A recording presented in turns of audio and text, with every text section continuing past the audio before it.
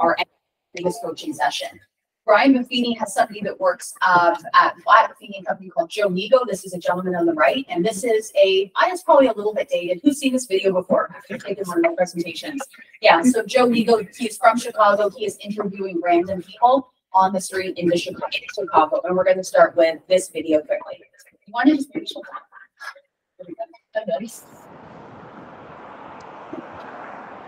Hey everybody, Joe Nigo here, hitting the streets of Chicago, talking with people, talking with the marketplace, getting people's perceptions of and their experiences with real estate agents. What's your opinion of real estate agents? I think there are too many of them. It's kind of like politicians. You hate them all but yours. I wouldn't say they're dishonest, but I think you have to be careful. They're shady. They're necessary evil. They're after the quick sale. Yeah, I mean, they're okay. They don't follow up. Whatever they tell you at closing ain't gonna happen the next time. They want to sell stuff. They want to make money. Mainly, they're really good. They're helpful. Some of them are okay, I think. Well, my husband's a real estate agent, so I'd say fairly positive. She was married to him. You were married? Not anymore? No. Must have been a bad agent. Yeah. What's your opinion of real estate agents? Varied. Positive. They've helped me. They have their own self-interest at heart. They're next to lawyers, and a lot of them in our books. Real estate people in general, neutral. They have a job to do. They have a knowledge that I don't generally have information available to me, and I use them as a resource.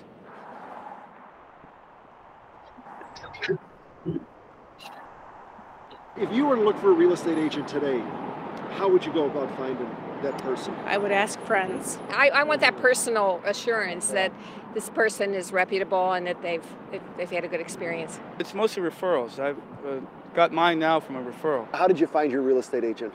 It was actually referred from a friend of mine. Recommendation from people I know. I knew of her history, and I know other people that have bought from her or with her. We met her through a referral to us. Maybe start with referrals, but then I'd talk to a couple. Is this live? No, it's not like the Oprah show or anything. I don't know. What are you about today? Oprah. You get Oprah in England? Yeah, all right. It's not Oprah.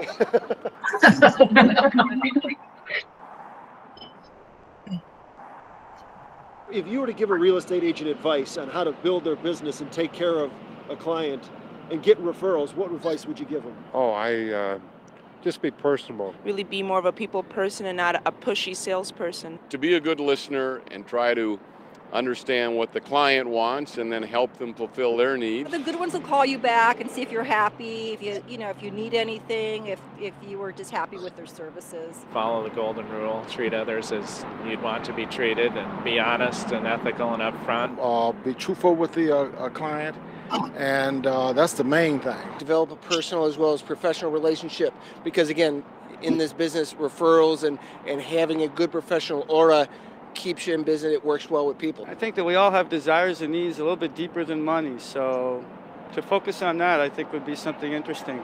At least it would make me feel a lot better with my real estate agent. We got a really great real estate agent now that's helping us with maintenance and things like that. He's like, I know the area, and he's very proactive, and he does stuff like, I'm going to do this at my house. Do you want me to just get an estimate for your new house too? I had a great experience with my real estate agent. It's like a friend now. He's worked with all three of my friends now, and he pretty much is, obviously I found him and then we became friends, and because of his relationship with me and how I had a good experience with him, now he gets more business. If I have any questions about the house or, that, I'll just shoot him an email and he emails me right back and everything.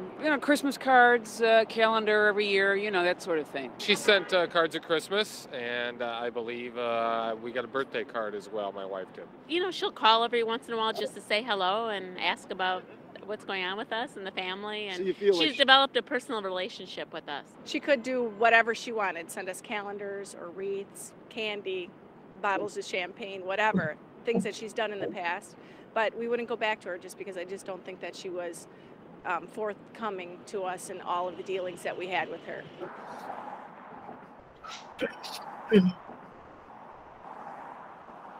Do you own your own home? Yes. How long ago did you buy it? About 7 years ago. Do you remember your real estate agent's name? No. Yes. No, I don't. Wait, yes, I do. No, I don't. Why is that? I couldn't tell you. Probably so busy working hard to pay for it now. I just bought another house 2 years ago. They still ain't come back to me. Do you remember your real estate agent's name? No. No, I know it was a woman. How long ago did you buy that house? 1988. Do you remember your real estate agent's name? Yes. No. No. I know what she looks like, but I don't remember her name. I bought it in 1995. Do you remember your real estate agent's name? I would have to look it up. If your agent did a great job, would you refer your agent? Yes. Yeah. But you can't remember their name. No. Okay, you refer them then. Well, there you have it, folks. The marketplace has spoken. We've discovered how people are looking to find a real estate agent. They're looking for a referral. They're looking through family members and friends. So I have a question for you. Do your clients remember your name? And what are you going to do differently? I love this. So for anybody who's been in a real estate agent for some time, you ever had a really great experience with a client and then 5 years later, 6 years later, you've driven by their house or you've done that terrible search on MLS and noticed that their house was for sale with somebody else or it's sold to somebody else, or you find out through the grapevine? Has anybody been in the industry long enough for that to happen? Yes. You've had that experience. How'd that make you feel? Terrible. And did you feel prior to that like you had a positive experience with them? Yeah, absolutely. Yeah. Absolutely. And did you do any follow-up to find out why perhaps No, they I chose did not to? not. But I'm definitely changing that about my approach and my personality, because I was out feeling I don't want to bother people. I don't want to be a nagging agent. I don't want to sell myself all the time, blah, blah, blah. So I'm changing that, obviously. And that's why. So you can do it in a way where it's not that, it's helpful, it's just touching base, it's just saying, I'm still here, what do you need, all of these things. So before I had that attitude of like, they don't really need or want to hear from me again, assuming that they will remember me because it was such a great experience, but they don't necessarily. So we judge others by their actions, but we judge ourselves by our intentions. Is that a true statement for most of us? So most of us would say, no, I really had a great relationship with them. I don't want to bother them. I don't want to be salesy. Would that be a fair statement for a lot of people after you close a transaction? I did a great job. They know who I am. They know I sell real estate. I'm sure they'll refer me, but then you choose not to communicate with them again after because you don't want to come off as like the pushy salesperson. Who would say that that's true for themselves and their business? However much caffeine you put in the coffee, Sean, we need to like up it. All right, guys. So I love this. So you think you're bothering them. They think what? You got their commission check and forgot about them. And that's the reality of the way that we come across with salespeople. We have salespeople in our industry that don't even thank people for closed transactions. You bought a house with me, that's it. You had a great experience, and then you don't even show up after closing to say thank you. You can't even write a personal note. Gratitude inexpressed is the same thing as lack of gratitude. We're going to come back to that again. But I want to take a step back and just talk about working by referral in general. So who likes the idea of working by referral? Lots of people, because it sounds like you don't have to be a pushy agent to do it, right? So in Ontario, you go to school, you get your real estate license. What part of the course do they talk about how to build a business? What course is that in phase 1, 2, 3, articling, the follow-up courses? Where do they sit with you and be like, okay, here's how to write an offer. Here's what you need to know about METs and bounds, whatever that, they still teach that? Is that still a thing? Yeah, but what boundaries? It's not that, right? Where do they sit down and talk to you about how to build a business? They don't. And so you get your real estate license and you show up at your brokerage on the very first day. What do you think is going to happen? Take me back to your first day in real estate. They're going to give you leads. Everybody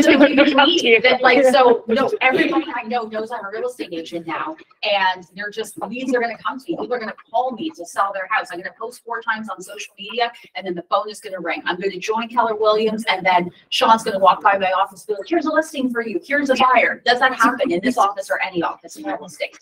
It does not happen. We are responsible for generating our own leads. Now, I'm curious to know from the group here and from the people online, outside of working by referral, what other ways are there to generate leads or build a pillar of your business, build a business in real estate? Give me some examples. How else are you getting clients? So nobody taught you how to do this. You figured it out by yourself. Where are your clients coming from? People that you know directly. People, okay, but how do they find out you're in real estate? Well, reaching out. Well, yeah. Oh, you reaching out to them directly. Yeah. Okay, so maybe some version of working by referral. What else? Other than working by referral, how else would you get your business? Open houses. Open houses? Okay, so you sit an open house and then hopefully people come in and they're not under buyer representation and you chat with them.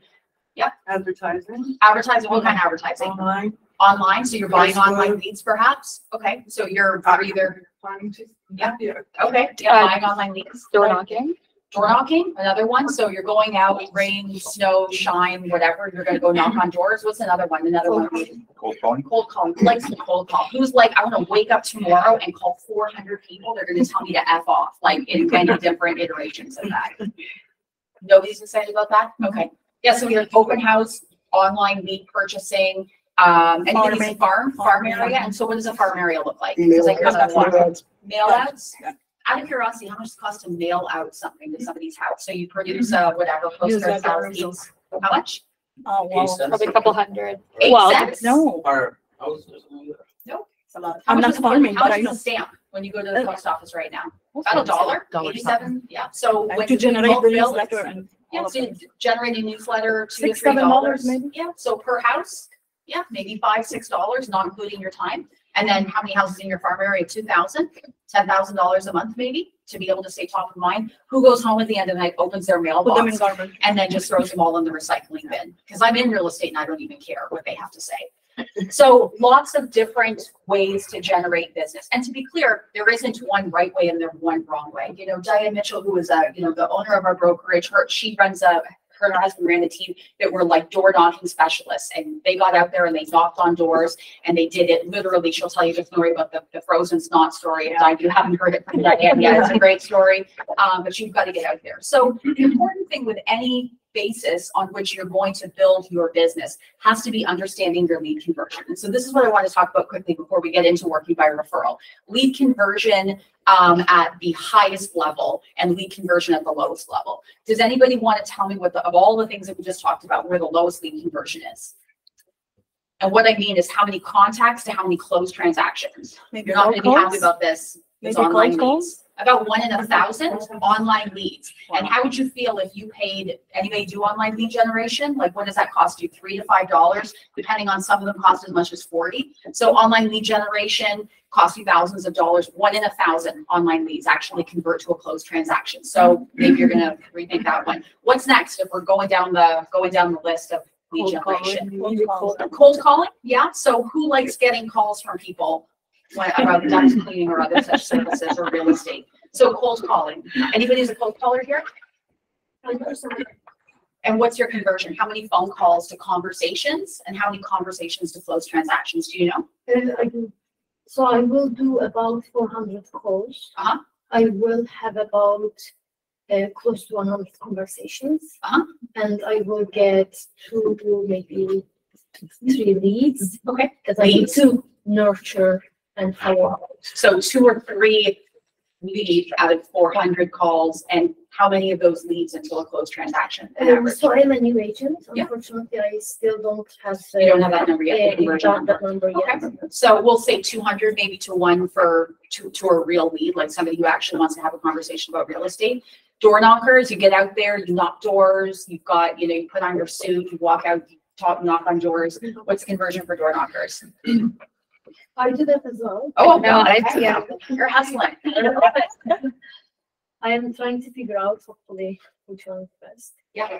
So I do door knocking, and about 100 door I will knock. Yeah. I will, depending on the weather, depending on the day, I will have like somewhere between 15 conversations. Yeah. And then database, you're collecting information for database probably. Yeah, I and do. then, yeah. I let them on my database, Okay. and then one leads came actually with an offer, and there were some other issues, but that was my number. So yeah, so 100 doors to conversations. And we're not even talking about closed transactions yet, guys. We're talking about just conversations with people. Does anybody, was there another one we talked about? Open houses. Who's done an open house and had 0 people show up? Oh, everybody, because it happens, right? So not a great way to spend your weekends. It's 4 hours. Whoever in real estate years ago decided that we should monopolize agents' time for 4 hours over 2 days in the middle of the weekend, that person should be shot, I would think.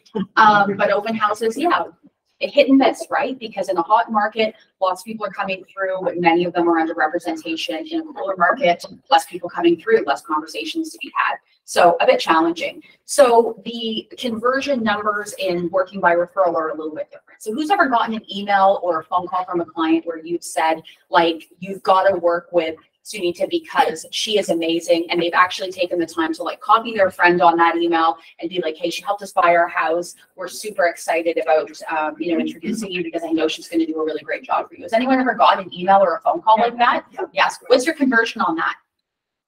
90%. 100%. Like literally, like it's, you have to really work hard to screw it out. They basically just handed you a client on a silver platter. So when we talk about different ways to build a business in this industry, I focus on working by referral because it has been my experience that when you put the energy and the effort into building the relationships, the business comes to you every day. You wake up and you open your email or you listen to your voicemail, you check your DMs, and there are people who are referring business into you. But how does that happen? Does anybody want to guess? So, yep, you're asking for it, but how do you actually turn the people in your sphere of influence into advocates for your business? Anybody want to guess?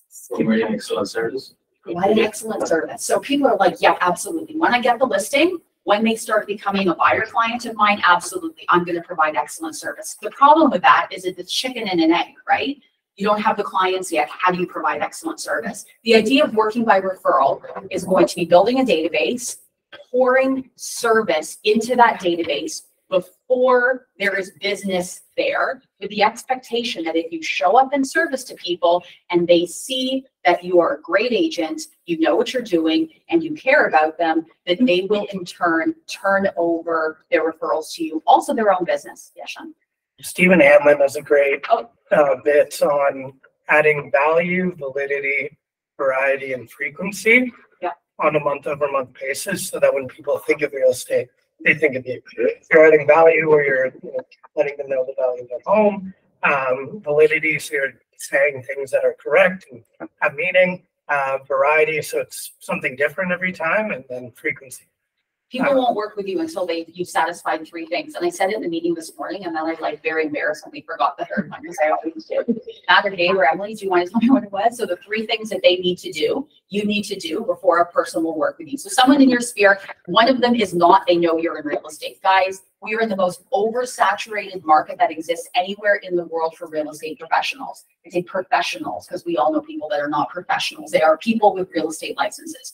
1 in 76 people in the GTA have a real estate license. The guy that cuts my lawn has a real estate license. Would I call him if I wasn't in real estate? I would not call him because I know him as my grass cutting guy. But I guess some people do because he has a real estate license. What are the three things that he has not proven to me yet, which is why I will not work with him? Do you trust him? Do you care about me? Do you trust me? And are you good at what you do? And if you haven't proven those three things to your clients, they won't work with you and they won't refer you. And so what we're going to talk about today is building a database and how you communicate your value to meet those three things as you move forward towards trying to receive referrals. Any questions so far? No? Okay. Am I pressing the right button? Here we go. I love this. And this is actually a quote from Barb Best, I think. She went to family reunion a few years ago, and I thought this was really important. The cost of advertising is the price you pay for having poor or unremarkable customer service. This is important, guys. We have huge agents here in the GTA. Who's heard of Frank Leo? Yeah.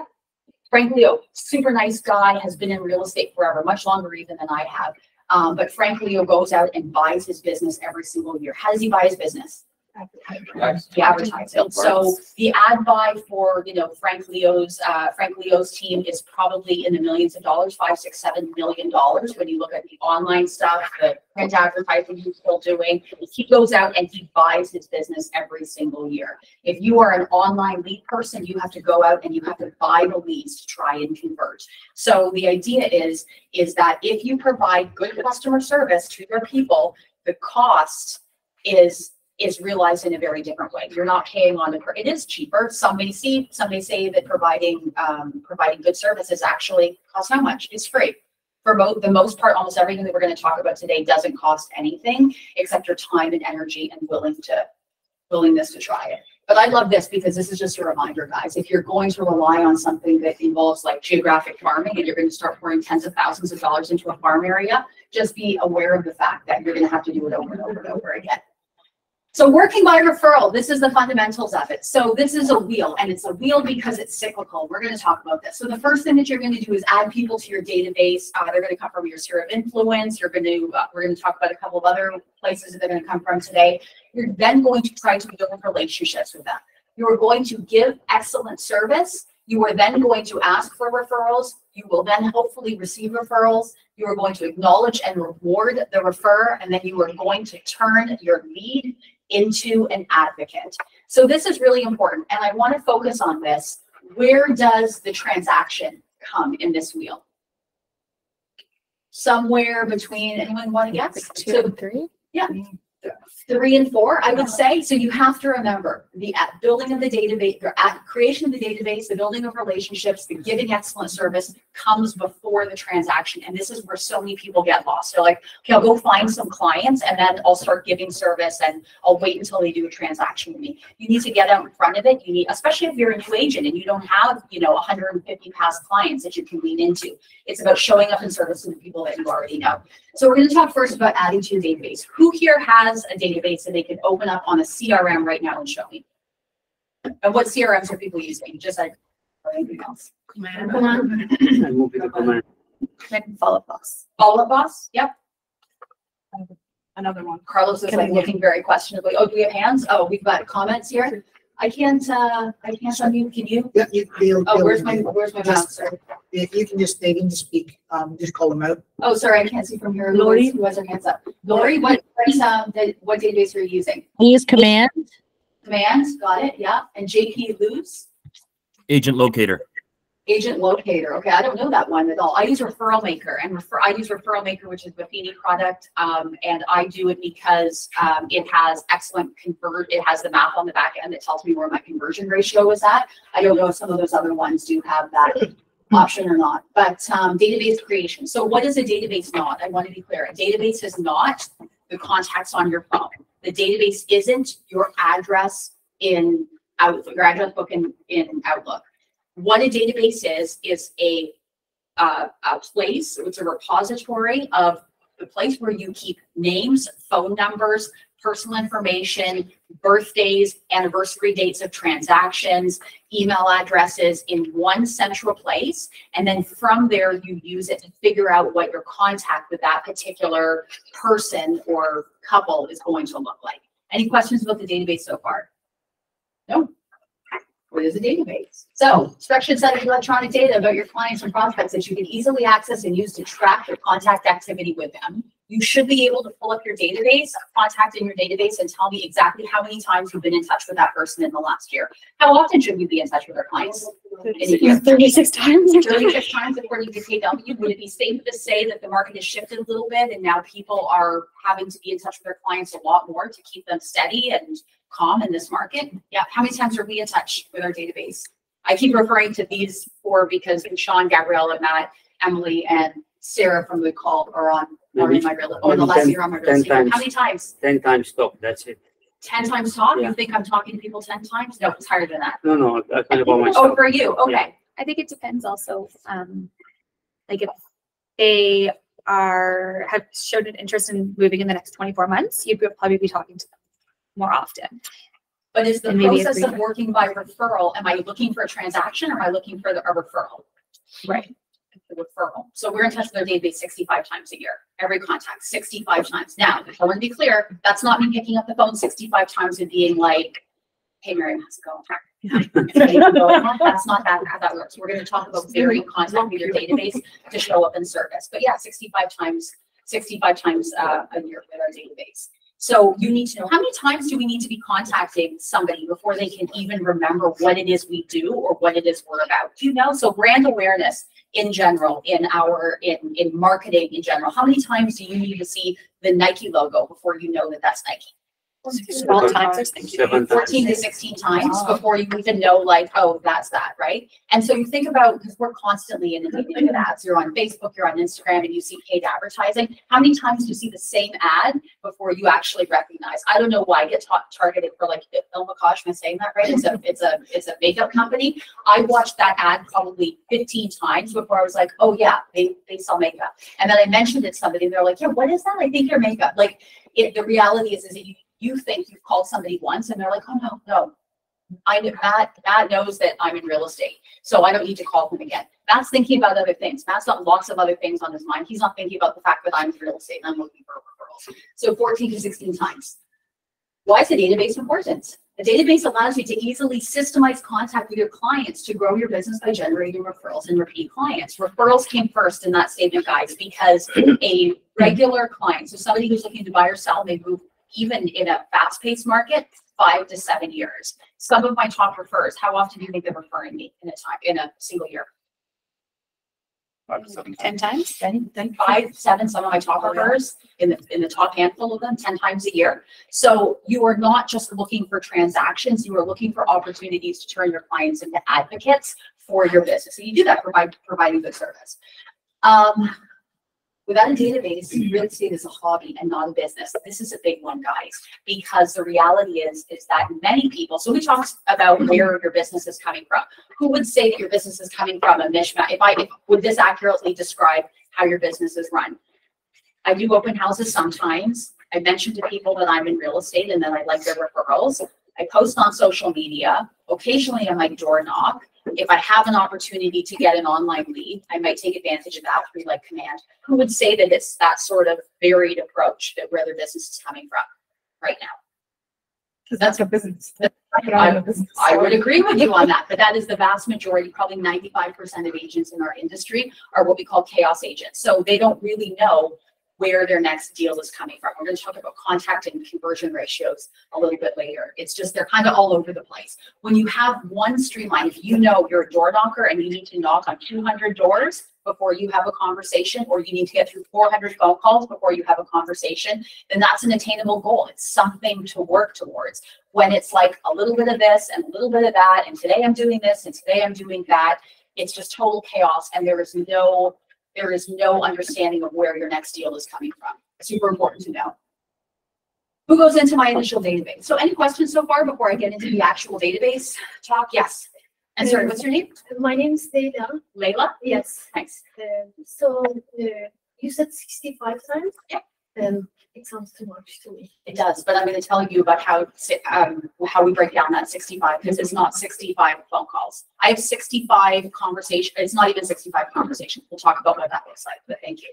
Is there a question there or just a general statement? No, that was like, isn't it too much? Yeah, that's a great question. So, because how many times is that per month? 65 divided by 12. 5 times. Thank God we don't have 5 by 2.5%. 5 times a month. So does that sound overwhelming? 5 times a month? That's more than once a week. We're going to talk about what that looks like then. If it were me, I'd unsubscribe, but I guess. But maybe not. But I love it because you said unsubscribe. That would suggest that it's all one form of communication. Right, yeah. So if I got 5, okay, we'll take a step back here. If I send somebody, okay, if I call somebody 5 times a month, what does that make me? Harasser. A telemarketer. If I write somebody 5 notes a month, what does that make me? A stalker. If I go by their house 5 times a month, what does that make me? A door-to-door salesperson. If I, what else could we be doing here? If I invite somebody to an event 5 times a month, what does that make me? Kind of weird, like I'm hosting for friends. What if I called them once a month? What if I texted them once a month? What if I every 2 months invited them to an event? What if every 4 months I mailed them something of value to their house? What if I invited them to a Blue Jays game with the rest of their family? What if I invited them to my office to pick up a pumpkin once a year? What if I popped by their house at the holidays to say thanks so much for being an advocate for my business? Does that make me any of those things? What does that make me? All of those. A good real estate agent. Someone $1 million a year, guys. So that's reality. So let's talk about who goes into our initial database. So let's talk about who goes into our initial database. So if you have past clients, obviously your past clients are going to go into it. But the reality is that nobody just hands you a bunch of past clients. You have to build those relationship at a time.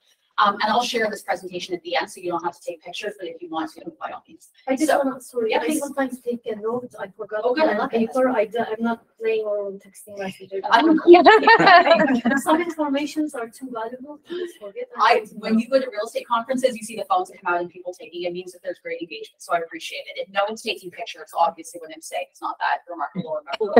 But let's talk about who goes into your initial database: friends, family, neighbors, service providers, past coworkers of a partner, extended social circles, out of town agents you've worked with, people you regularly talk about real estate. So obviously past clients, super easy, but our best advocates are also often the people who are closest to us. Maybe it's a family member, maybe it's a friend, maybe it's a neighbor, maybe it's that lady you see at the grocery store who always asks you like how the market is, right? Maybe it's the parents of the other kids that play on your kids' soccer team, that sort of thing. Basically, everybody you talk about real estate. Now, we don't treat them all equally. We'll talk about qualification of your database in a little bit, but at the very beginning, you want to just get everybody in there. So who said they already have databases? Yep. How many people in your database, approximately? Close. 300? Okay. How many of those people, if you walk down the street, they would recognize you and you would recognize them?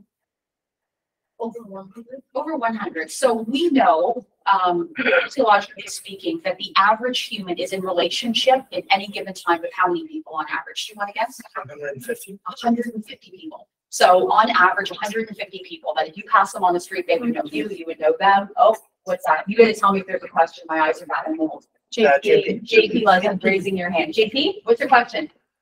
Oh, no, sorry. I was just answering. I have about 400 people in my database. Sorry, I thought you were asking us to.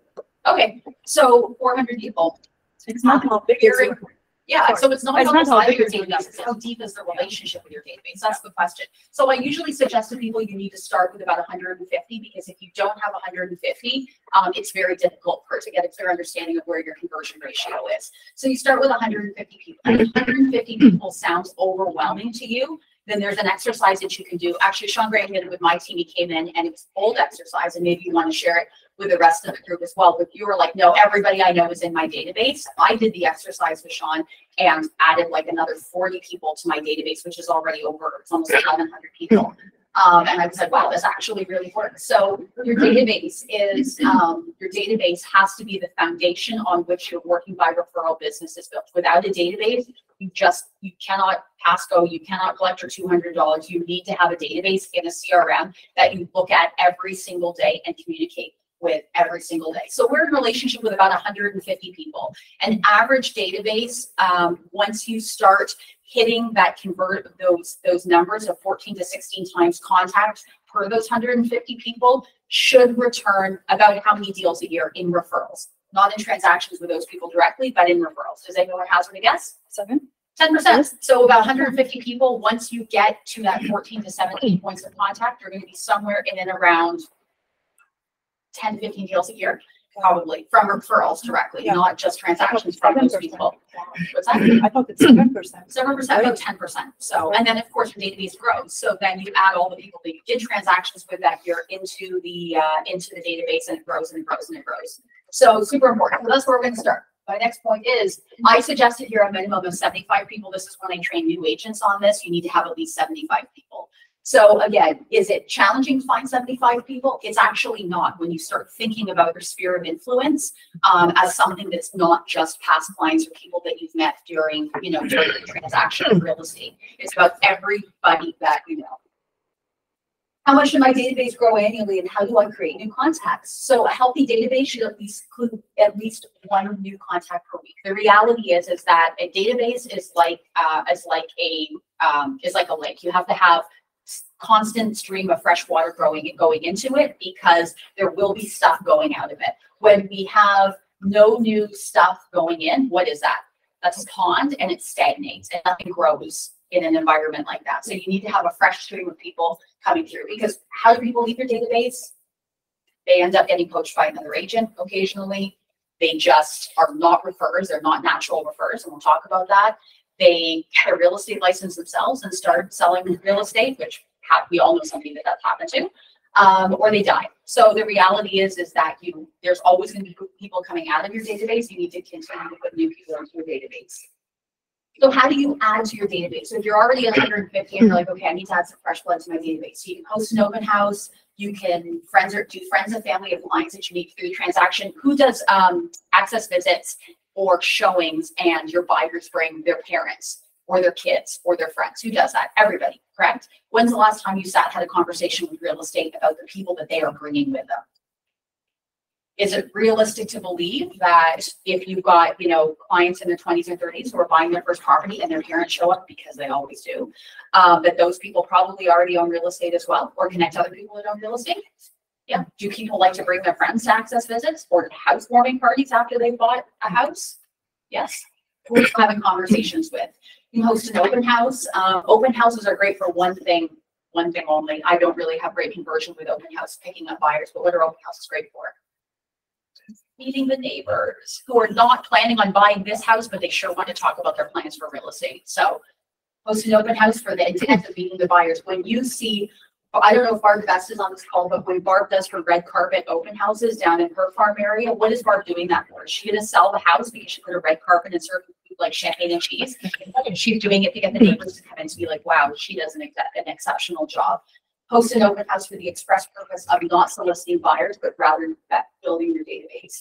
Host an info party, a party or an info session. We do this a lot on my real estate group. We hold 6 times a year seminars for our clients on things that are somewhat related to real estate, but not really. So if I hold a first-time buyer seminar, who in this room would be interested in attending that?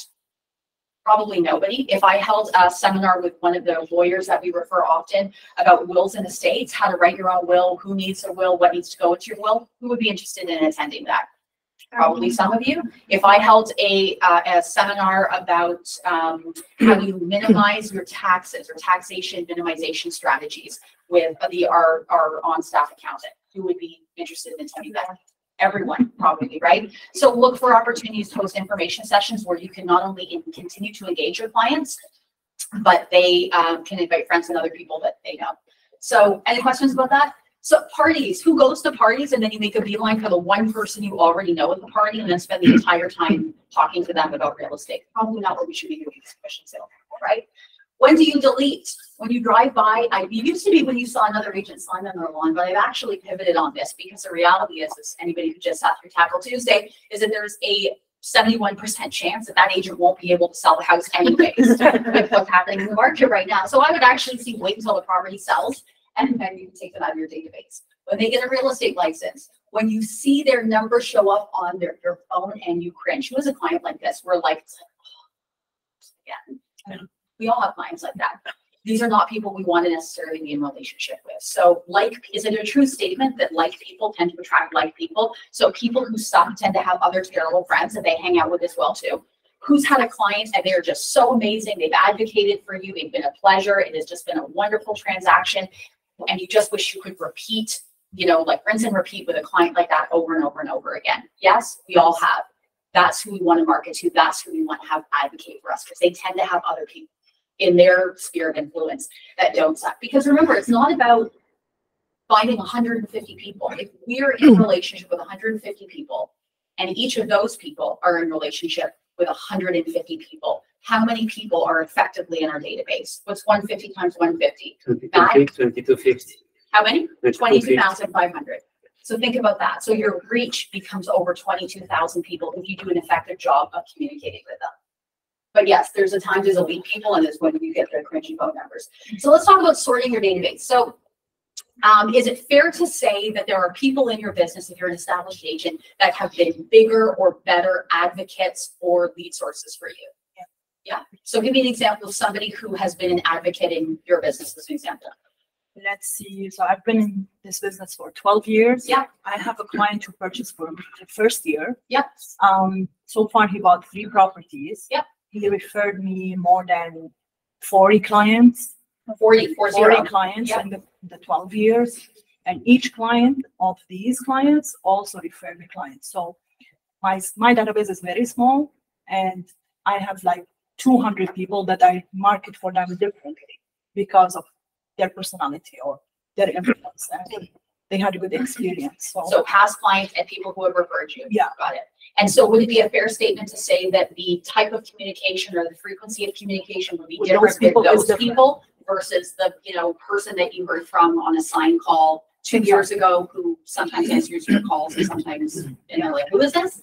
You're probably going to market those people differently, right? But I'm here today to know how to convert those thousands. Migrating them up. To be So- like the 200. It's my airplane picture. Okay, so this is an airplane. Everyone here, I assume, has been on an airplane. Yes, fair statement. We've got A+, which would be the equivalent of like, who flies first class when they go somewhere? My brother recently, who works for me, flew to the Emirates and he flew in one of those little pods. I didn't even ask how much that cost because I am never going to spend that much money on a flight. But the A+ experience is probably a little bit different than say business class, which is A, right? So you're getting like so A+, you get what? You get like real flowers in the bathrooms. They give you cutlery, right? When they serve you a meal, I think on some flights they give you pajamas. A, maybe you get a slightly better meal. You get a little curtain so you don't have to like look at the person, next to you. That is where I fly. I'm an economy passenger. I'm like in zone 4 when they start calling people. I'm squished in the back next to the crying baby. And who's C? C would be standby, right? So if we look at our database like an airplane, is it fair to say that the person getting an A+ experience is different than the person in standby? Yes, even on the same plane. So if you imagine your business is like an airplane that has a limited number of seats, because there is a limit to how many people we can stay in relationship with in a meaningful way. And if you had to, so if you've got an airplane and it seats 300 people, is it fair to say that that person you just described, you're boarding them first, you're going to offer them an in-flight drink, you're going to make sure they're good. They start to feel a little sick, you're going to sit with them, you're going to hold their hand and be like, are you okay? Do you want a blanket? Do you want a pillow? Your experience, if you're an A+ passenger, or if you're a first class passenger, is different than being a B passenger, and certainly different than the person who's like, yeah, you know what, if I have space for you on the airplane, you can kind of, one of my B's drops off, it doesn't show up for their flight on time, you can get on. But really that's what it is, right? So when we talk about A+, A's, B's, and C's, we have to look at our database much in the same way. So how do we rank our database? So who is an A+? An A+ is multiple transactions or multiple referrals. So multiple. So this is somebody who has been an advocate for your business, who shows that they're loyal to you. That's an A+, an A+ client. An A client, one transaction, one referral. So think about this as you're sorting your database. A B, who wants to guess what a B is? Somebody who knows you, trusts you, likes you, and probably would use you for a real estate transaction or probably would refer you if they knew how. Now you'll notice the division of the plane. What's the biggest part of the plane? Is the B's. Because the idea is that you're going to take as many B's as possible, convert them to people who have done transactions, and then you're going to try and convert as many of them into multiple transaction, multiple referrals as possible. So everybody boards as a B. People that go into your database are people that, if you haven't had any real estate transactions before, you board people as a B. The idea is you want to try to elevate them to an A and then eventually to an A+. Who are C players? In the air.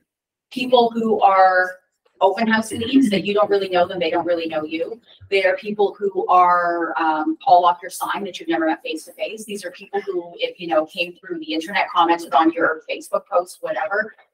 Those are C's. We're going to market to them, but we're not going to spend a lot of time and energy in them. They don't know us. There's no loyalty to them. They don't know us. They don't trust us. They don't know if we're good at what we do. We don't know anything about them. So they're going to kind of like come along for the ride if there's space on the plane. Any questions about my plane analogy here? No. Wonderful. So you're going to evaluate and rank each relationship. So there we go. A+, people you've worked with multiple times or have sent you multiple referrals, worked with once or have sent you a referral, people that you would probably work with you or refer someone but have not yet. Some of your C's will elevate to A's. Some of your B's, you will put it back into the C category. So over time. So what's the criteria for how long you keep somebody as a B? 36 months. If they haven't, they may not be moving within that time, but that should be enough. If your contact with them is consistent enough, that you should be able to satisfy their desire to see whether or not there's a relationship or they're not. So 36 months, at which point you de-escalate them to a C. So people you marginally know who may or may not work with you or send you a referral. D's they weren't even on the plane. They didn't make it through airport security. These are the losers. You delete them from your database. And everybody has these, and you hold on to these people for some reason because you think, oh no, they listed with somebody else once before, or they bought with their cousin. But if I just show up and try to do a better job, they are going to work with me. They're not going to work with you guys. Focus your energy and attention on the A+, A's, and B's, and occasionally C's when you have time. The D's, this is some sort of like weird human thing that goes on in our own brains where we try to like prove to our D's that we are somehow worthy of their love and respect and their business. And so we spend a huge amount of time trying to convince them that they made a mistake by not working with us. Just cut it and move on, guys. Where do you think most agents spend most of their time and energy working? With C.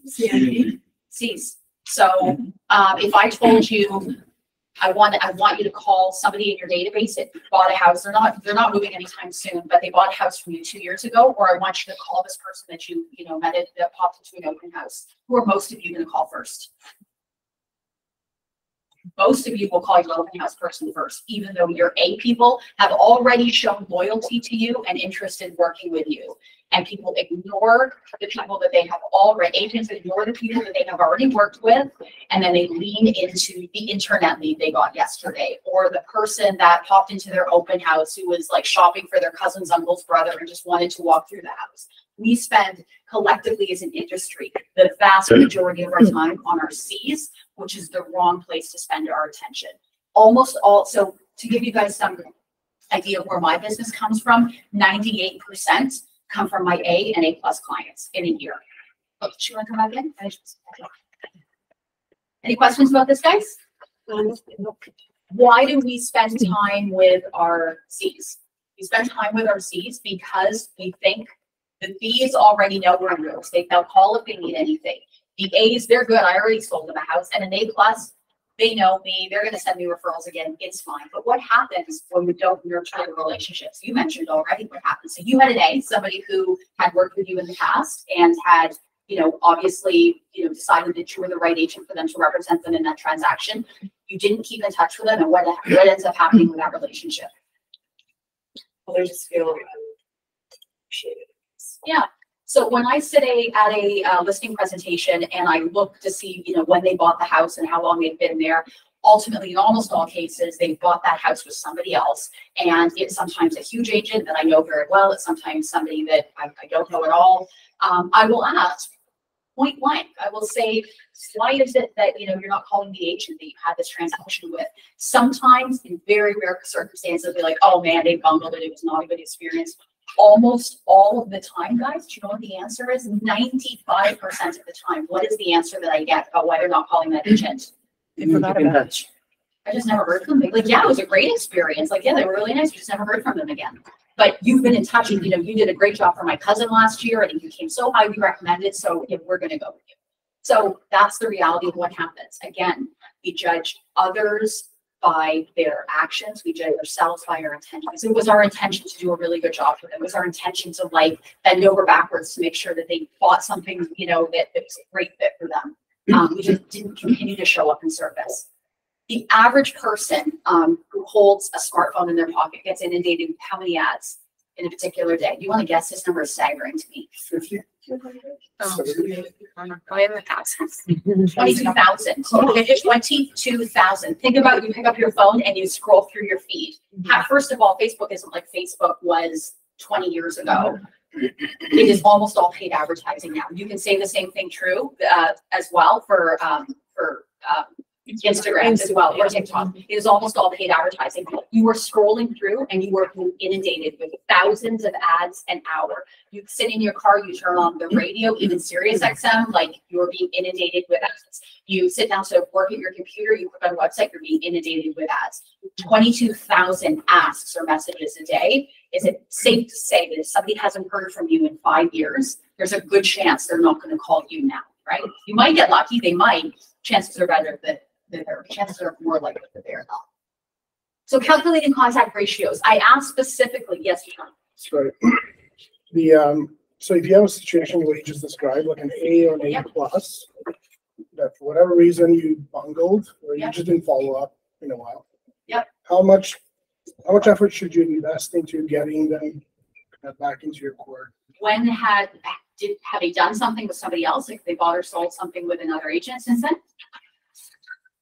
You know what? It doesn't matter if they have or not. The answer is, does anybody want to guess the answer? So you've got somebody who you know. Put up your hands if you guys have somebody you know right now that you need to call. Because they were a great client for you. You haven't called them in a long time.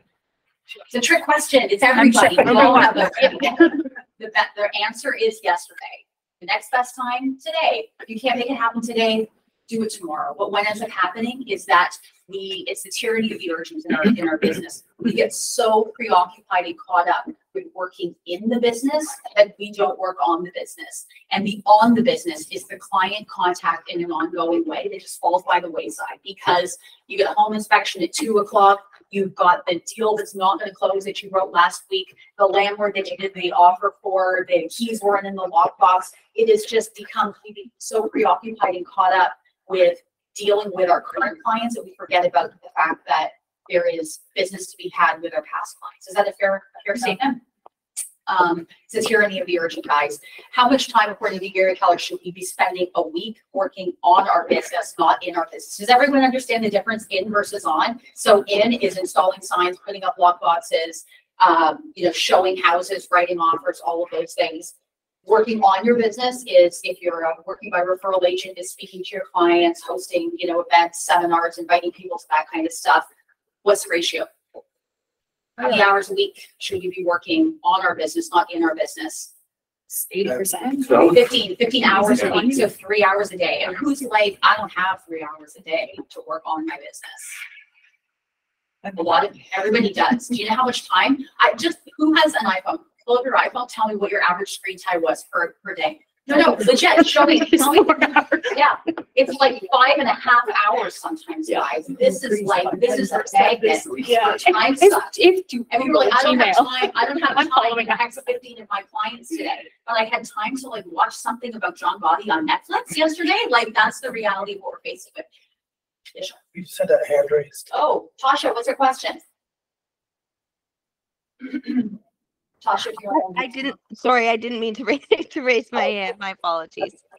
So we talked a little bit about conversion ratios, and this is really important because in this market, especially, we will be led astray if we just follow our emotions. So who feels like they've got a really great handle on their business right now? They're doing deals or getting stuff done. They feel confident about where their next 15 deals are coming from. Who feels confident on that? Nobody does.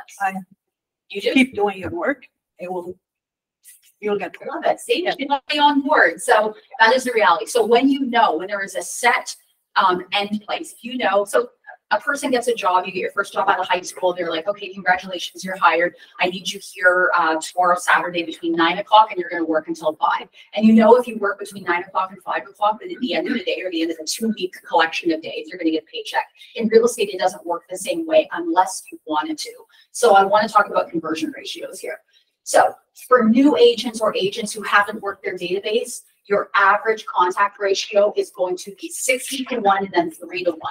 So what that means is that you are going to have to reach out to your clients 60 times to generate 1 referral, and 3 referrals will generate a closed transaction. Now, I'm going to put the people on my group on the spot. What are your numbers right now as of this moment?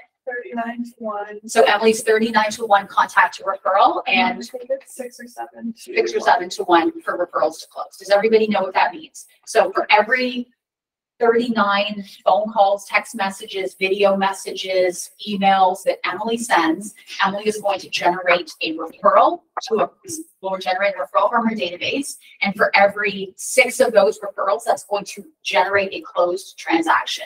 So you will know that what's 39 times 6? Quick math. And we track this on our group every single week, so everybody knows exactly what their number is. So 234. So right now, Emily's at 234 contacts to close transaction. If I told anybody in this room that they were to go out and make 234 contacts with people who they already know, probably have already worked with them, or people that they like, and 234 of those contacts, which includes video text messages, emails, phone calls, inviting them to an event at the office, 234 would result in a commission check which on average in the GTA is going to be somewhere around $18,000. Who would go out and make 234 calls this week to cash an $18,000 check at the end of this week? Who would do it? Everybody would. The reality is that everybody has a number. Everybody has a number. What's your number, Jeffrey? Oh, I won't ask you because you're a newer agent. It's hard to But it's 158. 158. Matt, what's your number? It's 49 to 1 and 3 to 1. So 49 to 1 and 3 to 1. So Matt just over 150 contacts and Matt's cashing a commission check, closed transaction. How long have you been selling real estate, Matt? 14 months. How many closed transactions this year? 34. Yeah. Did Matt, just so for context, did you like inherit a giant book of business from somebody that was leaving the industry? Do you have a lot of rich friends that all went to like St. Michael's College or something that are all buying? Only one. Only one. And And he has not. There you go. This is a formula that is repeatable for everybody. So right now, if you haven't been doing anything, you're averaging probably somewhere around 180 contacts to a closed transaction. So who wants to sell? Is anybody here sold? Just have a question. Yes, please. Those 60 contacts, are you assuming these are in the B group? I don't really market C's, so I'm going to say it's A pluses, A's, and B's. Okay. So it's people who there's some level of familiarity with C's. Your numbers would grow Yeah, but it's more exponentially. It would be mainly similar to like a door knocker or a cold caller, where you're essentially marketing to strangers, which is why you want to build that relationship. Now you can take a whole bunch of C's and market to them long enough that they become B's. Oh yeah, no, we're just saying because we're like, I don't know anybody, like, which is probably factually not true. But so who's done 50 transactions this year? Who would like to do 50 transactions this year? Yeah. 50 transactions. If you're averaging 180 contacts per sale, that means 9,000 contacts per year. Assuming you have 350 relationships, it's 25 per year per relationship, or approximately 2.5 per month. For the math people, is that something that resonates with you guys? 9,000 contacts per year. So again, does that mean, but so you're like 9,000, I can't make 9,000 phone calls in a year. No, there's no human that can make 9,000 contacts. We're going to talk about how we vary our contacts with people. So calculating contact ratios. So if you want to sell 12 houses this year and you need 180 contacts per sale, you need 2,160 contacts per year. Does that make sense to you guys? Yeah. Is that like simple, basic math? So I know you're an engineer. You're like, yes, that is factually correct. That makes sense. I want to talk a little bit about this because this is where belief and disbelief starts to come in. So is anybody familiar with the principle, the law of the harvest? Do you guys talk about that during Gold and all? No? The borderline biblical principle comes from the Bible. In business, you hear this term all the time, law of the harvest. Does anyone know what that means? Oh, you do, because we talked about it. So law of the harvest. So imagine that we can get into that. We probably know it today, but law of the harvest essentially provides for the fact that if you are a farmer and you go out and you plant a number of seeds, you are going to reap a harvest or a crop from the seeds that you plant. If you are not planting any seeds in the spring, what is the likelihood something is going to grow in the fall? So if you have corn and you're a corn farmer and you do not plant any corn in the spring, how much corn are you going to be yielding in the fall? 0. That's right.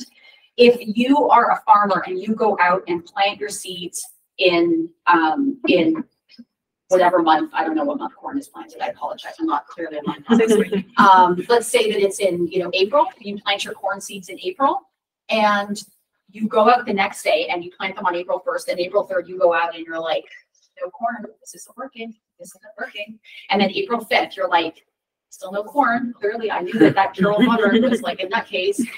June 1st rolls around, still no corn. There's not even anything coming out of the ground, right? And so you give up your efforts to feed the corn, to water the corn, to tend to the corn, and then what ends up happening? You end up with no crop. So if you are a farmer, you have to have a belief that the energy and effort that you put in is going to yield a crop at the end of the harvest. But it does require, at least in the first year, to suspend belief a little bit and have faith in the process. What ends up happening is that people are like, okay, 2,100 contacts a year. I can do 2,100 contacts a year. How many is a month? I can do that. And then they get 2 months in and they're like, this is hard. I just really want to watch that thing on Netflix instead. And that ends up what happening. So people just stop tending to their gardens and then nothing will grow. Does anybody who's been through this process want to speak to what that feels like a little bit? I don't know, Matt, do you want to talk to that? Because it feels we've had this conversation. You're pounding away at your database. You're at 6, 7, 8 contacts with some of these people you have not yet established. Do they care about Sorry, maybe you can explain it. Yeah, I mean, I just know that, and it was a conversation that we had many times as I kind of went through the first 6-7 months, where I felt like I wasn't getting anywhere. And it also felt like, because I was transitioning from a different career, that people weren't necessarily taking me fully seriously because they weren't sure if I was taking myself seriously. And it took 14 months, and still I'm working away at it every day. But now I can happily say that over half the transactions that I did this year came from referrals, and it just snowballs and snowballs, and it's kind of developing even more so.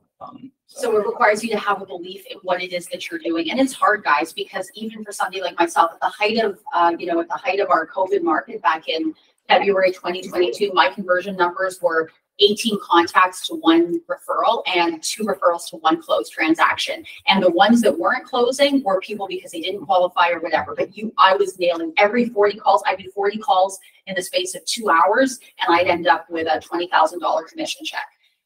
Right now, the reality is that everybody's conversion ratios are creeping up because there's just less transactions in the marketplace. And also because the agents who are sharks are out there building walls around their databases. So when you say 65 sounds a lot, guess what?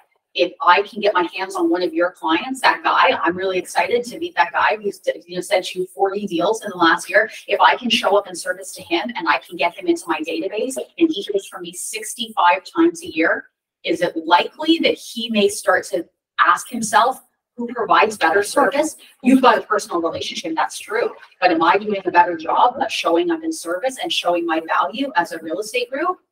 Maybe. So you need to be mindful of that, guys. Like, you've got clients that you've worked with, you've got people who you think would be loyal to you till death do you part, and then they get snapped off by somebody like me who is out there hunting in this market for other people's clients who they do not have a fence around. It'll happen, guys. You have to be mindful of that. So let's talk. Okay, so conversion ratios. Any questions about conversion ratios? So under this, if you had 100 relationships, it's about 22 contacts per year per relationship. So not even anywhere close to what I'm doing, but 22. So let's talk about what your what that looks like, because you said 22 or 65, that sounds like a lot. And you're right. If we were just calling somebody 22 or 65 times or 35 times, that would be very overwhelming. But what does our database look like? So this is where we're relationship building, right? So we've got somebody in your database, maybe you've worked with them before, maybe they're an A, maybe they're an A+, maybe they're a B, maybe they're a C, but we're going to build a relationship. So we sit down as a real estate group, the 27 people that are on our team, and we build our marketing calendar at the very beginning of the year. So literally the first week back in January, we sit down and figure out how are we building community with these people. So off the top of my head, everybody, every 2 weeks they get an email, but emails are like, you might as well just, roll up a bottle and throw it into the ocean. The chances are that your email gets deleted without even being read, high chance. So if you're only marketing via email, you're probably not doing much.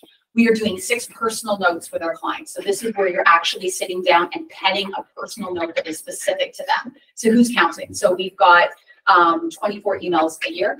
So 24, so I'll give you a running total. 24 emails a year. We've got 6 personal notes. 4 times a year, we mail to our entire database Design Lines magazine, which we provide for all of our agents on the team, and includes a little update of the market. Here's what's going on, something warm and fuzzy, talks about what our other events that we're doing as a real estate group. That's 4 times a year.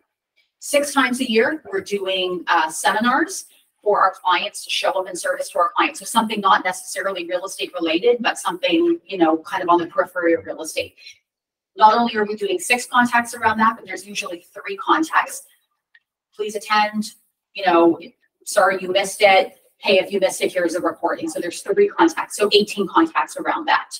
Twice a year, we do a huge client appreciation or client appreciation program event. And what that means is that we invite everybody from our A+, A's, and many of our B's will come to one of 2 or both big events. So this year we brought 1,600 people to the Blue Jays game. We had 3 sections of the Sky Dome, and they put us up on the Jumbotron, and how special do you think everybody felt? There were 6 contacts around invitations to the client appreciation event. We did a photo event 2 weekends ago at Miller Lash out in Scarborough. There were 4 contacts around that where people could come and have their family photos taken by a professional photographer. There's no cost for these events that we host for people.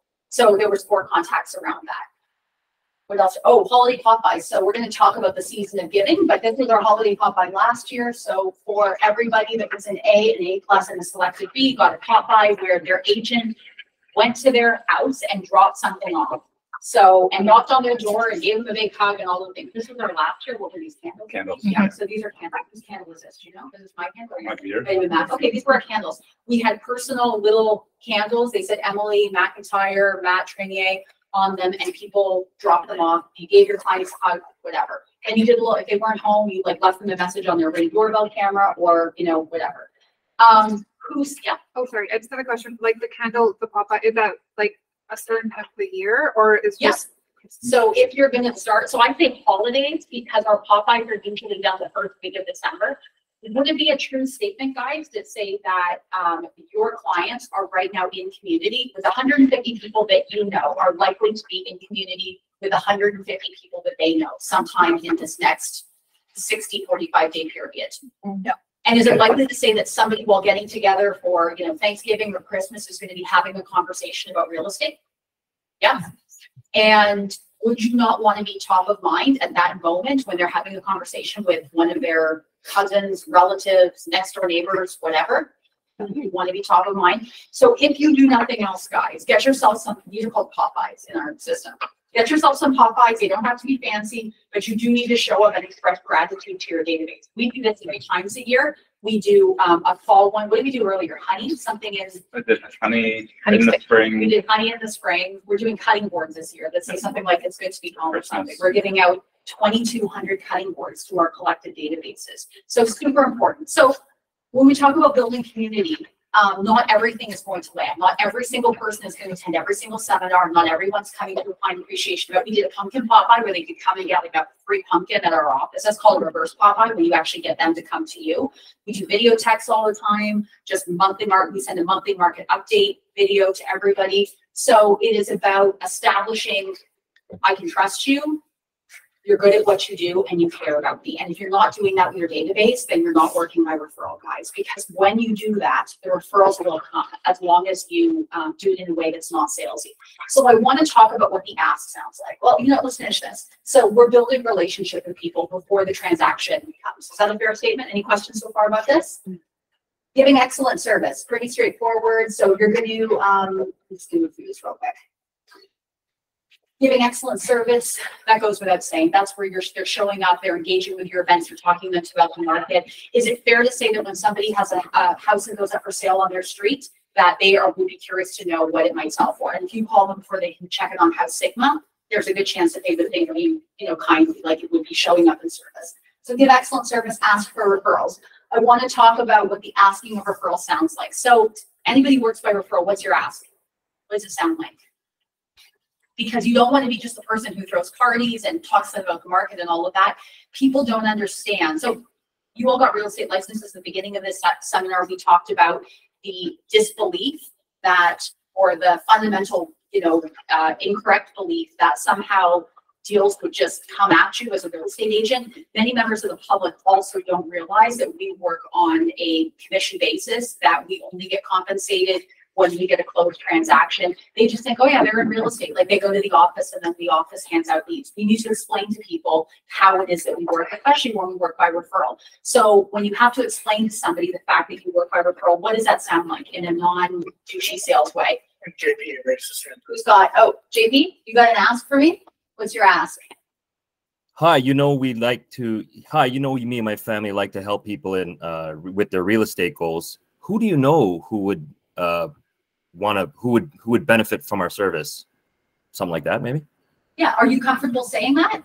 Yeah, I say it all the time, but I'm just on Zoom right now. So who else? Who else got an ask? What does your ask sound like? Or it's like, you know, working with you is so great. Like we love working with people like you. Do you know anyone who has real estate needs? Yeah. So your ask doesn't have to have a question in it, because this is where some people don't feel comfortable saying that, and then they just don't go to the ask at all. Who's got an ask doesn't have a question in it. Emily, what's your ask? We actually have them written on our desks at the office to remind us all the time. So. It's a pleasure to service to you or anyone you may know, with all any of the real estate. Somebody along those lines. So my ask as an example, so we're in a relationship and Gabriella is like, oh, Carol, thank you so much for all of your help. And my ask comes in the form of a response to a compliment in all cases, but always just as a following up end of a phone call conversation. So be like, oh, you know what? So great to catch up with you today. And just so you know, we're always here to provide service to anybody that you know with anything real estate related. It would be such an honor for my team and I to be able to serve you. That's an ask, guys. It doesn't put people on the spot to say like, who do you know? And they're like, I don't know, my cousin. If I called you or communicated with you 65 times a year and I asked you 65 times a year, who do you know? Who do you know? Who do you know? You come off as transactional. You come off as the only reason I was calling to ask who I can get something. Does everyone see the difference? It's a slight pivot, but when you take the question mark out of it and it's a statement about who you are as an agent, who you are as a real estate professional, it's a very, very different feel that you leave them with. Yeah. Say it again. No, well, you have to find something that's organic to you. But for me, you're always going to hear service, honor, something about gratitude. It has been such a pleasure for my team and I to have been, and it sounds different every time because it's just so ingrained. It's been such a pleasure for my team and I to have been of service to you. If there's anything we can do to help you or somebody that you know, anything real estate related, it would be an honor. So sometimes I will put the ask, but it'll sound funny and it'll be like, oh, you guys are so awesome. Like, who do you know that is exactly like you? I wish I could just like replicate you 9 times over. And so you can make the ask sound sort of like funny and less personal. But I find if you put people on the spot with the ask, then it becomes transactional when really what you're trying to do is appeal to the relational nature of that interaction. Is that a fair statement? Mm-hmm. Any other questions about what the ask sounds like? Because that's really important. And everybody's ask is going to sound different. Everybody's ask is, what's your ask, Gabriella? If there's 1 or 2 people that you know that would need our services, please, send them my way or give me their name, number, and I'll reach out to them and provide them with whatever they need. Perfect. So that has a component to it that I want to touch on. When you initiate, you don't want to just create advocates that are passing along your business cards. I'll get asked by clients, oh, give me a stack of your business cards. I might as well just take the business cards and like throw them to the pigeons. That's not the way that you want to get referrals. You will want to explain to people, be like, oh, thank you. That first of all, thank them for even thinking of you for a referral. But let them know that the best way for you to connect with a referral is for them to actually do a soft introduction to your client. Be like, hey, if you wouldn't mind, just text me their phone number or shoot me an email or something with their contact information. And then just so I can give them mine so that when they're ready, they've got it saved somewhere so that they'll know how to get in touch with me. So that doesn't sound salesy. It doesn't sound awful, but when you initiate the contact, you are 3 times more likely to actually land that referral than them just giving out a phone number. Real estate agent cards, it's like you could paper your walls with them. They're everywhere, guys. Like giving out business cards is like tying it to a passenger pigeon and just sending it into the ocean, right? Like or sending it out into the wild. There's a hand raised. Oh, hand raised. Okay, who is it? Maybe Shiros. Yeah, I just had a question about the whole ask. So if it's someone, let's say you're a month in, you just got your license and you're going to your inner sphere and asking them or trying to get to that whole referral base with just your inner sphere that you haven't closed a transaction with them yet, or it's someone that you pass on the street and keep in contact with for the first week. How would you I don't do too much scripting, but how would you go about saying like, hey, I want to add value to some of the people that you might know, so refer me. So have you shown up in service to those people yet? Because if you look back, look at our wheel that we've got shown on the screen right now. So you're asking for referrals only after you have built a relationship with them and you've given them excellent service. People will not refer you and they will not work with you until they have met in their minds what 3 things again, guys? Can I trust you? Can I trust you? Are you good at what you do? And do you care about me? So I would say, Demetrios, with respect, you don't have the right to ask for a referral until you're not going to be very successful as a working by referral agent until you've done the things to show up in service to them. So I would suggest to you that you take it a step back and say, how do I show up in service into the people in my database to be able to give them good information? So what does that look like, showing up in service? Because I just talked about a whole bunch of things that we do, but what's an example of something you can do to show up in service to somebody who's in your database right now? You could provide them with a monthly stat update on just what's been going on in the market. Sure. Yep. You could wish them a happy birthday if it's their birthday, wish them a happy anniversary. All of those things, Yeah. relationship. So they don't have to have been past clients in order for you to have that relationship. You can build a relationship. What's the average number that agents start out with in terms of contacts in their database when they're a brand new agent? So you come out of real estate school, how many past clients do you have? 0. It's a trick question. People are like 18. I'm like, no, it's the idea is that you have no past clients. So you have to start with somewhere, and you have to start somewhere, and you start at the very beginning and you just build. And I want to speak to the fact because people will have circumstances where you put people in your database and you communicate with them, and then sure enough, it's inevitable. They never refer you, they never work with you, or even worse, they go to somebody else. People use this as like proof that working by referral doesn't work. The reality is, guys, is that not every seed that a farmer plants grows. Sometimes they're going to plant 25 seeds and only 2 of them are going to turn to a referral. Sometimes you're going to market to 10 people and only 5 of them are going to ever do business with you. There are some seeds, just like in nature, there are some seeds that are nuts. So that's the reality. You can't look at the ones that didn't grow. You have to look at the ones that do grow. And some take a lot longer. I've had people in my database sometimes 2, 3, 4 years where I get nothing from them. They don't return my calls. They don't unsubscribe, but they have no real interaction. They don't show up at the seminars. They don't do the thing. And then out of the clear blue sky, I'll get a call from somebody to be like, oh, so gave your name. And I was like, I didn't even know so-and-so knew, like, cared that I was alive. But it happens, guys. So I want to talk about that. I also want to talk about the opportunity to market. So building your 12-month marketing calendar. Again, there is so many things that you can do. Call people to update them. Hey, I just thought you'd like to know the house down the street sold for, whatever. You can do printed newsletters. You can do magazines. You can do market analysis, greeting cards, do a client appreciation party, seminars, personal notes. So I like to say at the very least, you need between 4 to 6 face-to-face or voice contacts. In-person thank yous, just dropping by.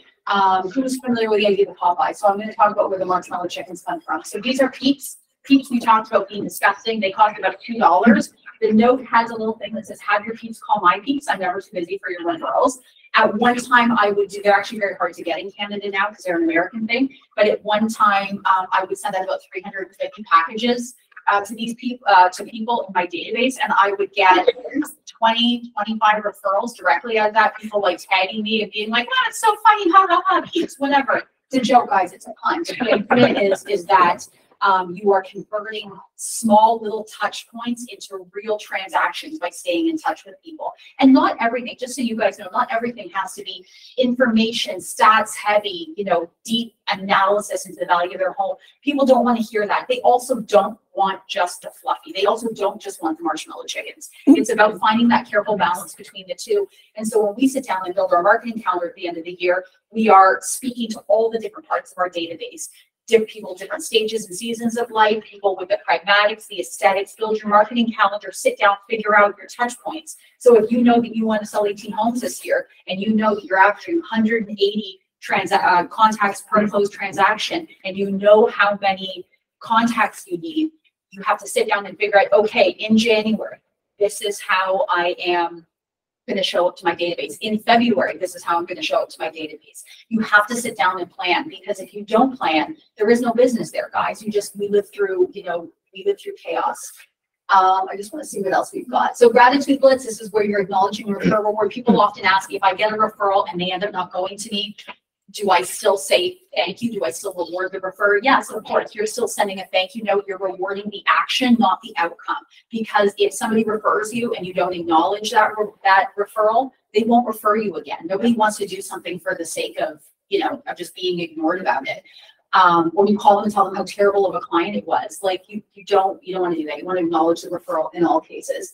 And then you're going to turn and then the final point was that you're going to turn your referral into an advocate. So that's where you do business with somebody and then you turn them into an advocate. So as I said to you before, people will do a transaction every 5 to 7 years on average. Some people stay in their homes 25 years, but how many times are they having conversations with other people about real estate?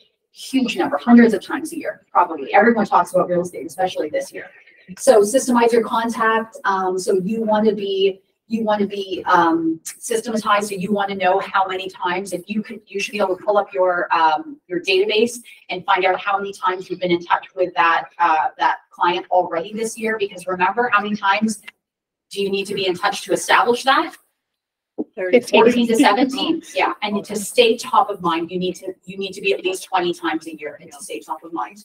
So don't be afraid to ask for conversions, improving contact ratios and lead conversions.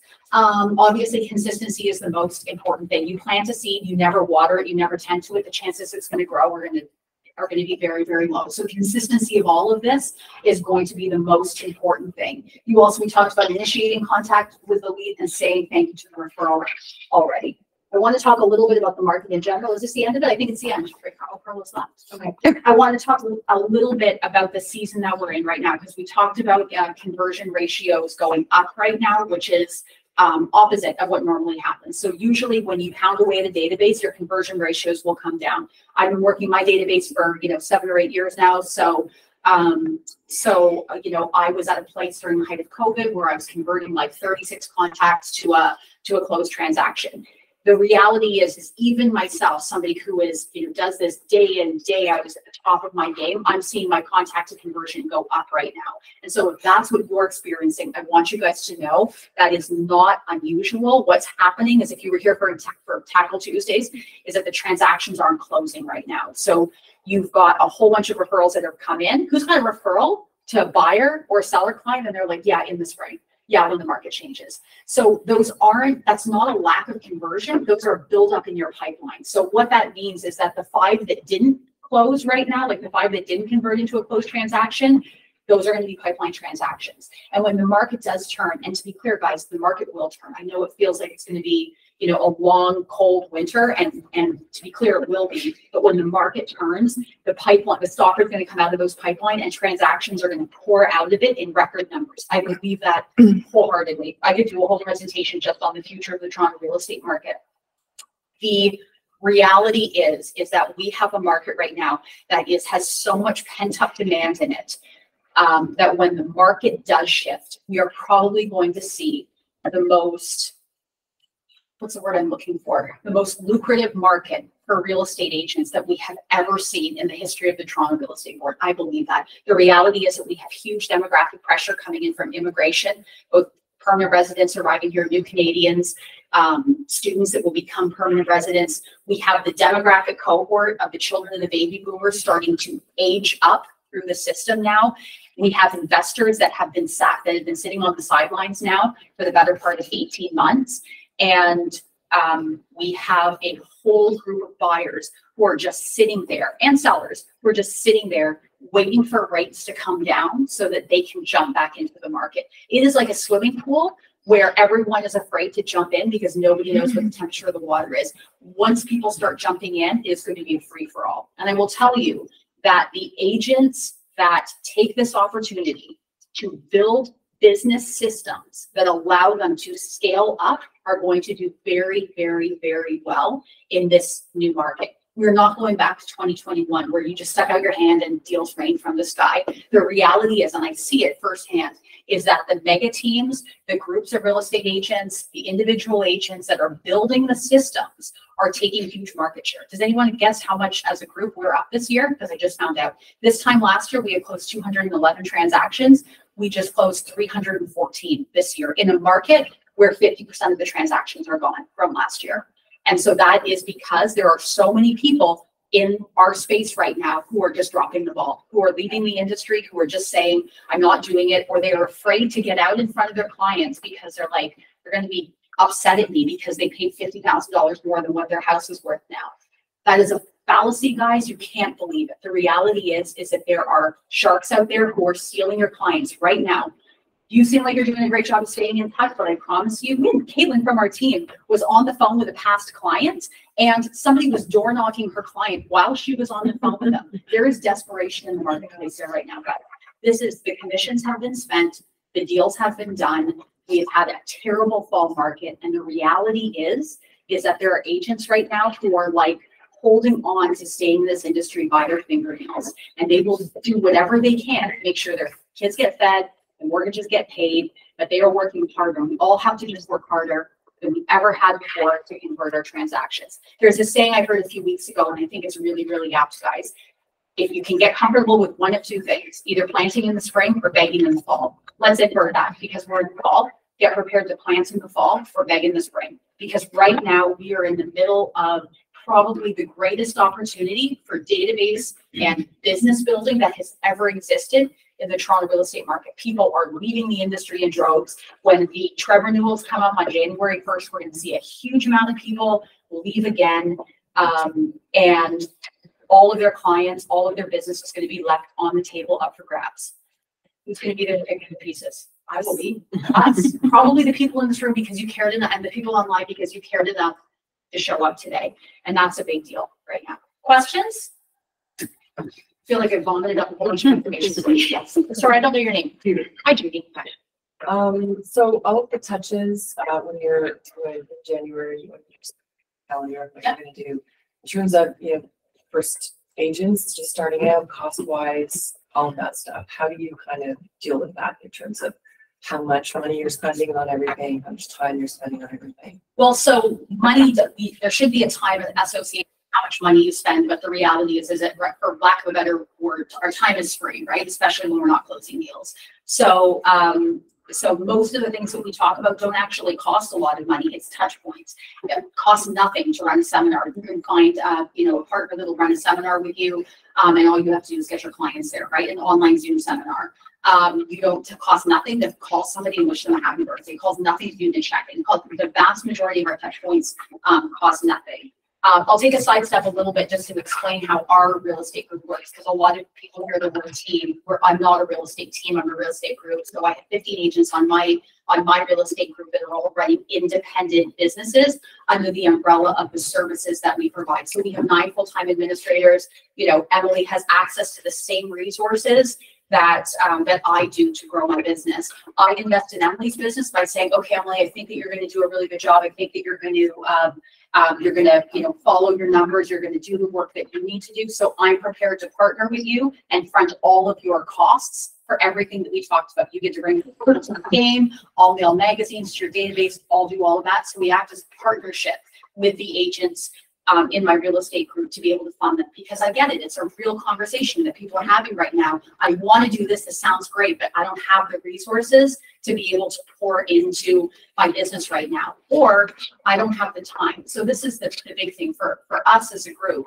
And I know there's other people that run teams or either on this call. Your agent should be doing nothing that is not working on their business or selling real estate. So if you're an agent who does your own deals, you write your own offers, you are, you know, mailing your own whatever, you are trying to do all of the administrative functions, the reality is that doesn't scale. You can get to maybe 14 deals, maybe 14, 15 deals, maybe 20, 25 if you pour 60, 70 hours a week into it, but it doesn't scale in the long term. There are just no more hours in the day. You end up dropping the ball on the stuff that actually makes you more money and causes you to scale your business, which is your lead generation. That's what ends up happening. So I know it's a very long answer to a short question, but I would say partner with a real estate group if you can find one that's willing to co-partner with you in terms of investment in your business. If you're willing to put in the work, be like, listen, I'm all in, I'm committed, I want to be successful in this next season of my career. Find a team or a group that partner with you on that, or be really careful with playing red light, green light with your expenses. So do everything you can do that's free to start, and then start putting in the stuff that costs a little bit more. Is that kind of answer? People here are like, oh, Blue Jays game, $25,000 in tickets. Yeah, I get that, but you don't need to go to that extreme. But, you know, could you go and buy, you know, $2 marshmallow chickens and put a, you know, funny tag on it and then just go and show up and see your people? Yeah, you could. Something is better than nothing, right? But I would say red light, green light, wait and see where it all comes through. But vast majority of stuff costs nothing at all. Is there questions online? Yeah. JP, what's your question? Sorry, just unmuting. So just real quick, I'll make this as fast as possible. So what are the examples of the 6 personal notes that you send a year? So a bunch of different things. If I So we start the year with a gratitude notelet. So we say thank you to everybody in our databases for either working with us in the past, whether it was this year, last year, 5 years ago, just showing up in gratitude to them. And then it will often be follow-up notes to other interactions that we've had. So we get on a, I call them just to check in. I find out their grandma died. It's going to be a really quick personal to be like, I'm so sorry for your loss. As an example, we're not talking about real estate, guys, to be clear, on sympathy notes. You should not be like mailing them like, did grandma have a house? That's not a question we want to ask. But no, it's so follow up to personal conversations. Sometimes I'll take an online relationship and try and take it offline. So I'll see that somebody's, I don't know, kid graduated from high school, and I'll be like, wow, you must be so proud. It's a way to build a personal connection.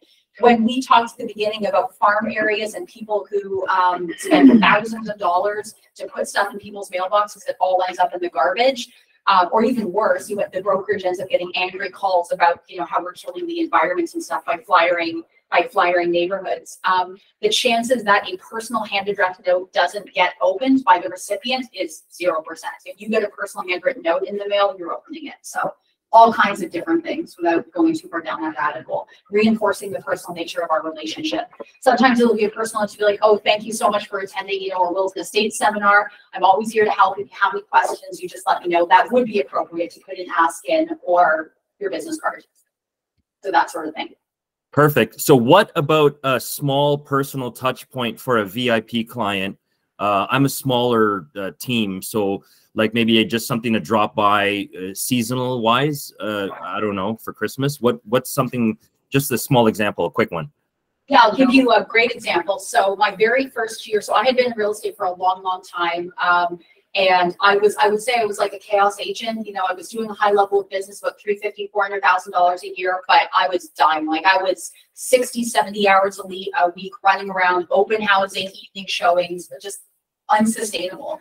And when I was 8 months pregnant, I went to a seminar and they were talking about the value of Popeyes or just getting out in front of your clients. It was the first week of December. I was 8 months pregnant and I was like, well, this makes sense. The idea that if you show up, to the people who have been the biggest supporters of your business, to their houses at this time of year and just say thank you, not even like, where's my referrals? Just like, hey, thanks for your support.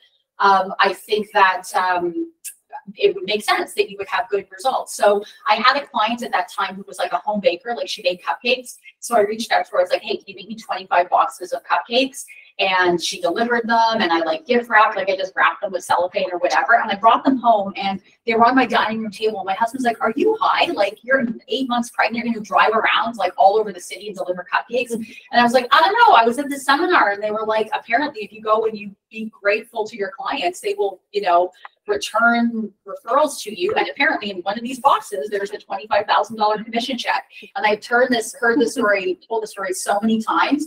A year later, I could directly trace back $225,000 in commissions that year directly to referrals that came from the people that I had dropped off the cupcakes to. So it doesn't have to be big. It doesn't have to be expensive. You don't need to go and buy like a $150 gift basket. It just needs to be heartfelt. They need to see you face to face, and you need to show up in gratitude to them. I love it. Thank you so much. That's great. Thank you. What's a small like text? I do videos as well for text. What's a text video? Give me an example. Text video. We just sent out 10,000. Yeah. We did like we're doing an ongoing giveaway for handyman services. So we sent a video inviting everyone to register for that. Yeah. So it was a bit of so if you have your database, I'll explain what we did. So we did a client appreciation event a few weeks ago. Obviously, the vast majority of people can't attend because it's not the right time or they're not interested or whatever. But I really don't care how many people come to the event. It's about the communication that I have around the event. And so we took everybody, the 3,000 people that didn't show up, and we sent them a link to register for free handyman services. And in order to register for it, they had to complete full contact information. So for example, some people in our database, we had, email addresses, home addresses, cell phones, or we were missing one part of that. And so we required them to fully populate the Google link in order to register. And man, people just coughed up all their personal information. If I was a hacker from China, I'd be like accessing all of their like bank accounts right now. So that was an example. Like we just texted the like a quick video to be like, hey, I'm so sorry we missed you at the event. Hopefully you can come next year. In the meantime, didn't want you to miss out on this chance to win handyman services. And here's a link to register. And we got tremendous response to that. 300 registrations for that. So for somebody like us right now, probably we could just maybe say like our take on the interest rate or something like that. So maybe you could, but do people care that much? I don't know. I get more excited about free handyman services than I do about the interest rate. But you know, it depends. I just don't. I don't have a handyman thing right now. That's why I'm just trying to. One in the spring. Doesn't work. We gave away a Super Bowl prize pack, and it was like 2 cases of beer and a $50 pizza gift certificate, and we had like 400 people sign up for that. It doesn't need to be extravagant. So it's about knowing your clients and peppering through a happy mix of, you know, the aesthetic, the fluffy stuff, and also the hard market data. Because if you're just the person that gives away pizza gift cards, that's also not going to serve you well, and you can't be only the market stats guy. So you have to. It's about doing that nice variation. Love the Super Bowl thing. Thank you so much. I'm totally going to do that. Thank you. Anybody else? Questions? I just have a question. For your referral, do you just give like written like thank you note that thank you for the referral, or do you like add something small for them? Like I used to do like an Uber Eats gift card sometimes. If it was a repeat referral who sends tons of stuff, I might do a larger gift basket or something. But yeah, it's something nominal. We could do a whole other presentation on the love languages and how people give and receive love. If you haven't read that book, you should read that, The 5 Love Languages. Some people, like, you can give them gifts, and like me, if you give me a gift, I'm like, what am I going to do with this? Like, I don't need more stuff, right? But other people, Gabriella is a gift person. Gabriella loves gifts, right? So if I give her something, even if it's like a small little token, she loves it and she feels loved, right? So it's about rewarding in a way that, you know, we think is going to land through that particular client. We could go down a whole rabbit hole of knowing your client's love languages, but I don't want to muddy the water on that. But yeah, you want something. Question? Jose. Hi, Carol. How are you? Good, how are you? Fine as well. Thanks for sharing so much insight. My pleasure. Do you have a question, Jose? Or you just give me like, it's like, hey, No. great. I was trying to be polite before the question. Oh, thank you. I appreciate that. Pragmatic. I'm just like, go fast. Like, spit it out, Jose. Don't have all day. How do you budget? Like you do all these events and you have this database that's providing all these resources for you. Do you have a budget that you work with, or how do you manage all these expenses that you're working with? Yes, that's a great question. And without going too high level, because our operating budget for our real estate group is $1.5 million a year. Most of you are not going to be, you know, worrying about that. You know, $800,000 in staff salaries. Most of you don't have to be concerned about that. Figure out what's working. And so if you read the book Shift, which I don't see it here, but it's a Gary Keller book, he talks about red light, green light. And so don't spend more until you know what's working for you. But again, most of the stuff is free. A lot of people will get hung up on the idea that there's money associated, so I can't spend that money. It's not, guys. All you have, it's your time and energy and effort, and that's the biggest part of it. The vast majority of the marketing for our real estate group is done by our back-end administrative services so that we can keep the salespeople just one-on-one with their clients, doing deals and moving forward on actually writing transactions. So a lot of it is automated on the back end. But again, it doesn't have to be expensive. But yeah, we can get in a full discussion about, you know, P&L statements and budgeting. But I don't think my answer would be relevant to a lot of people here because we're dealing with, you know. Is it ever a percentage of your annual income or whatever you did the year before? No, it's not, because I don't do advertising the same way. So, you know, my cost per touch, the vast majority is very, very little. We do really strong cost analysis when I get asked to like sponsor. We recently sponsored the Variety Village Food Truck Festival. We had some lead capture there, so I worked out backwards what those leads cost me, you know, to collect their information. But no, I would say that the vast majority of the stuff that we talk about, the contact working by referral, is actually no cost. The only thing you're really absorbing costs on is your holiday pop-bys, if you choose to do the magazines, because everybody's marketing calendar is going to look a little bit different. Okay. But yeah, no, it's not a big percentage. That's a short answer. Okay, thank you so much. Yeah, no problem. Anybody else have questions? I'll put in a personal plug as well. We're hiring, guys. So we're one of the few real estate groups that are looking for agents that are looking to partner to grow their business, either to start or restart their business, or to, I think it's 10x because it sounds so like awful, but we're really looking for people who are looking to go from like 20 deals a year to like 50 deals a year. And so if you're interested in having a conversation, I am happy to have a conversation with anybody about that offline, about what your goals in real estate are about. We work, as I said, at our Kingston Road office. Come and have a visit and just see what we're all about. I think we're a fun group of people. It's 27 very highly motivated people. And then I did promise that the people who were here in person would get something a little bit special. So if you're interested in having a 1-hour coaching session with me to tell you, you know, what your marketing calendar might look like, or answer your questions one-on-one, leave your business card, and I'm happy we'll just draw them out of a thing at the end. So any other questions I can answer for anybody? Sorry, I just have one last question. Please. Your Popeyes, is that your gift, like for Christmas gift for your clients? Yeah, we do 3 Popeyes a year. The Christmas one is a little bit bigger, so I think they were $18 each this year, plus gift wrapping was $20. But the agents, they get them provided for their clients on the team, so we're on the real estate group. But yeah, that's my Christmas Popeye. We vary it every year. We used to do cupcakes, but then some people were like, I don't need gluten, or these nut free. Like, it got complicated, and then people were like, this smelly candles, are this soy based? I don't know. So this year we're doing cutting boards that are not branded, but they're because they're not real estate, but they're like nice, they're giftable. They came from a maker on Etsy, and yeah. So, but yeah, we try to vary it every year, so it's not like the same.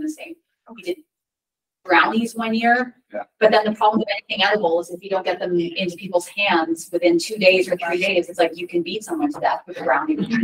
So I have a question. Yeah.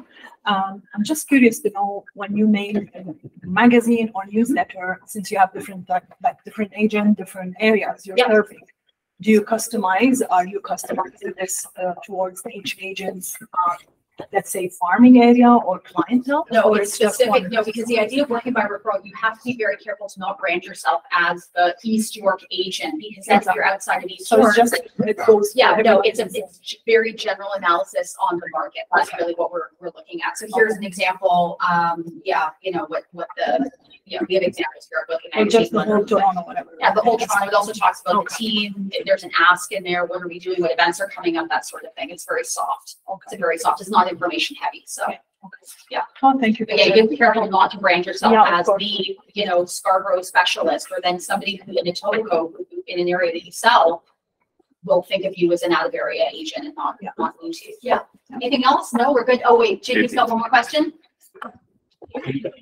Hi, yeah, sorry. Thank you so much again for everything. But just real quick, so what if you do have like, how do you do a pop by somebody who sort of, you sold their house here, they moved an hour away type of thing? You just mail something out to them? Like, how do you do that? You get your car, you put their address in the GPS, and you go and see them. Now you should batch them, because you don't want to be going like here, right here. What's the farthest you would drive for a pop by, Matt? Hamilton? Yeah. Tottenham? Yeah. You go and see them. Got it. Thank you. More have one. Thank you. Oh, someone else has one? Maurice. Oh, you can unmute yourself. It sounds like a great question, Maurice. There's lots of words being asked. I just can't hear you. There you go. Oh, no. Those still not. I think your microphone might not be on, Maurice. Off again. No. Maurice, ask your type the question. Can you type the question? Sean's going to tell us what the question is. I don't know how to get to the mouse. Yeah, I don't know how to get to the mouse. Maurice, I'm sorry, I can't hear you. Maurice, call me through the office and I'll call you back and answer your question privately. Any other questions? No? Thank you guys for coming. I know I'm off there tonight. My pleasure. Thanks, Carol. Thank you. Thank you so much. There was so much pleasure. If anybody has a private question,